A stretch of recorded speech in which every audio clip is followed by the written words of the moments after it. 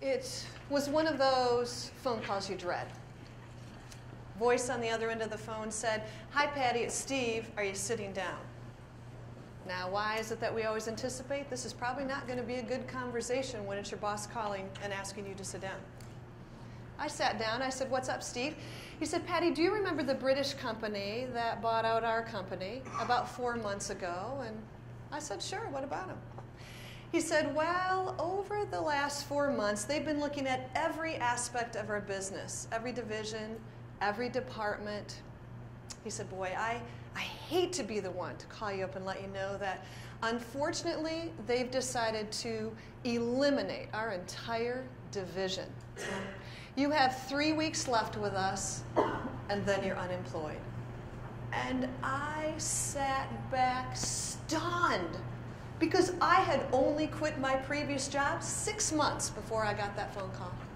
My instant reaction was, sort of like that red warning danger light at a railroad crossing. And my instant reaction was, I wonder if I could go back and beg for my old job. Oh, shoot, I had hired and trained my own replacement. That was not possible. I thought of my home mortgage, my car payments, my credit card debt. I mean, like, that's why we work, right?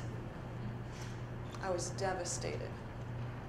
A couple days later, however, I had a little voice inside me. Now, I don't think it's because I'm a professional speaker that I talk to myself. I think we all do, but just some of you aren't willing to admit it. And I had a little voice inside me that said, "Patty, maybe this is the opportunity you've been waiting for. You could become a professional speaker."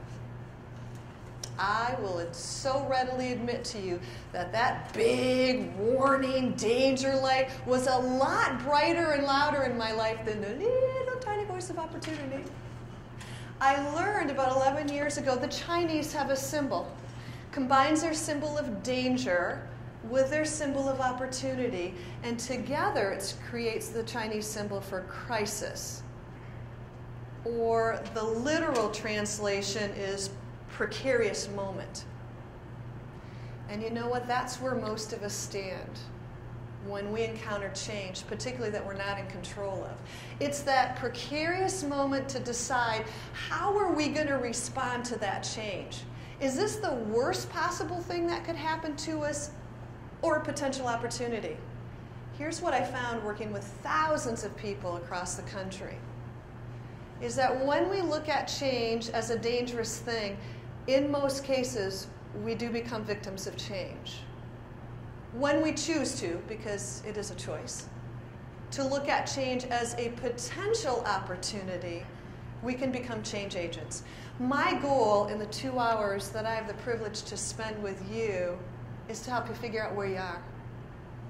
Are you at that moment where you look at the change of being acquired or joining ProMedica? Is that a really dangerous thing for you? You're not sure, insecure about your job, not sure what's going to happen? Or do you look at it as a potential opportunity? Because we're going to stand one way or another. I don't find anybody that stands successfully in the middle.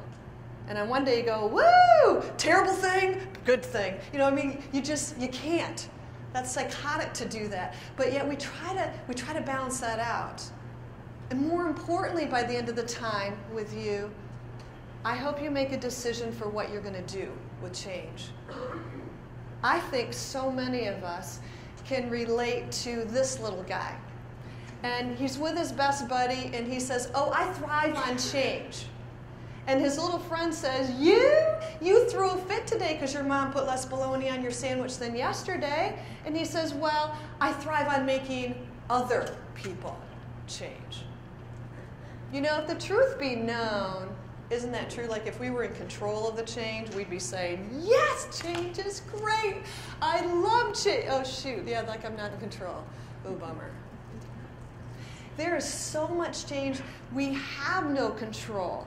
And so the reality is we need to learn. I truly believe the most important skill, personally and professionally, is how to manage change. Because it's now the norm. It's not the exception.